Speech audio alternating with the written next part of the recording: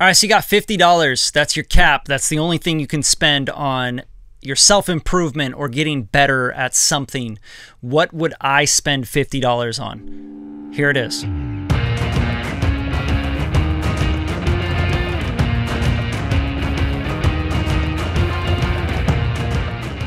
Super important to me, my self-education.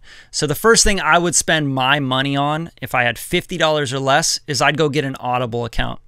Like straight up, I would get the highest tier of Audible account and I would get the audiobooks that I need. So if I'm trying to start my own music business, I would go buy music business books that I can listen to on tape. I'm not in any way affiliated with audible.com, but it's been something that I absolutely love because I don't read a lot, but I'm always like, I'll go on a jog up the street and I got my book in, you know? And I've just learned so much over the years by listening to audiobooks. I think it's such a great tool to learn on the go. So anytime I'm not in the studio, I'm not working on records, etc., I might be in the car even, I'll listen to Audible books. And the reason being is because I can just scale my business and my learning and my skills while I'm just doing other stuff. And I think it's one of the most highly underrated tools in the world. Even if you have under $1,000 to spend, $1,000 is a cap, right? I would spend it on your own self-improvement, on developing new skills, learning new things, connecting with new money, with new networks. That is 100% the best investment you can possibly make.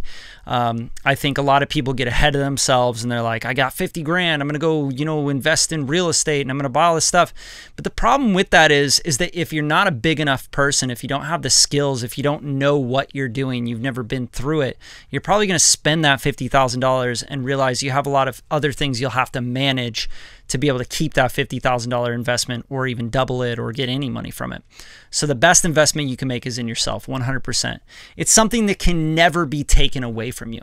I've invested a lot of money over the years. Like the last decade, I've spent millions of dollars on myself, learning, going to school, getting a degree in sound, audio books, seminars, business conferences, you name it. Mixwiththemasters.com, you know, just learning everything I possibly can because it's the quickest way to get what you want. So if you want to learn more and you want to like have this rapid pace growth, invest in yourself. And we offer a lot of cool things to help you get there. Like we have a vocal mixing masterclass, the advanced vocal mixing masterclass, beat mixing masterclass. I've done a Facebook ads course. You can check all this stuff out by clicking the link in the bio and just start spending money on you. That's the best investment you could possibly make. It's an investment that's guaranteed to return. But if I have 50 bucks or less, I would go get an Audible account and I'd binge some books. Straight up. Hope you guys like this tip of the day. If you did, share it with some friends. Drop a like, comment, you know, show some love. All right, have a good one.